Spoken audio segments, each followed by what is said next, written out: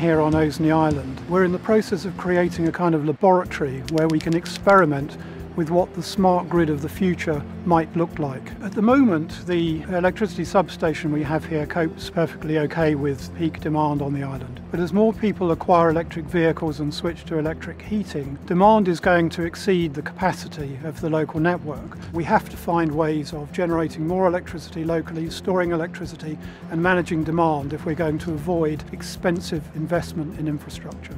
Working with the local network operator, SSEN, we now have as good an understanding of what's happening at the grid edge here on the island as we've got anywhere in the country. And this enables us to start to play around with different scenarios and explore the technical challenges, cost benefits of different options, and we're really looking forward to building on what we've created so far. It's been a fantastic journey. It can't all be driven centrally.